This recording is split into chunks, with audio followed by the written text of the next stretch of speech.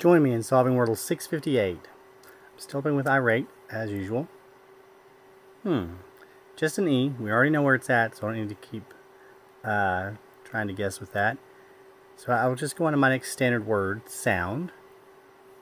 This will get us round out most of our vowels. So we've got, okay, sorry, I missed a screenshot there, but all we got is 2 letters so far. We know it ends with an E, and there's a D somewhere. There could be a Y, but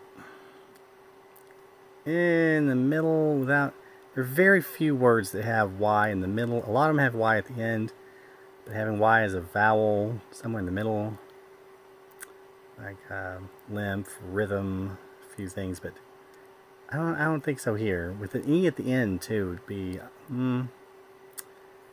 I don't know. I can't come up with anything, but there's a couple with like this EDGE, ledge, hedge. I think we can go ahead and try that. I feel like that's probably the best way to go. Nice! Got it in 3. Okay, that's a little lucky. I mean, obviously I know there's other possible options it could have been, but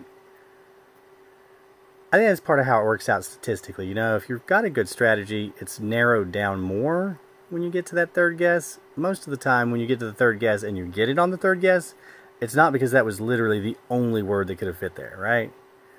But on the averages, if you're getting more than 3, I think you're doing a better job than if you're more of them take 4 or 5 guesses. I don't know. I'm always wondering if there's a better way to analyze the stats that you get. But I've just gotten in the habit of just sort of looking at the how my 3 and 4 column compare, because that seems to be most people solve them around there on average. And so I feel like that's a good indicator that I'm performing well if I'm getting more of them in 3 than in 4. But that makes it 167 that I've solved in 3 versus 164 in 4.